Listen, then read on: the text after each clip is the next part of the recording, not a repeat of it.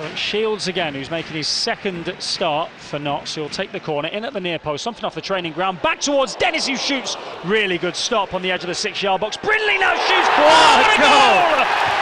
Richard Brindley with his first goal as a Notts player from a good 35 yards.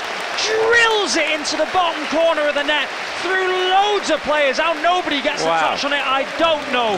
That is some finish, and we are having some goal of the season competition this season at Meadow Lane. 7 minutes gone, Notts 1, Torquay 0.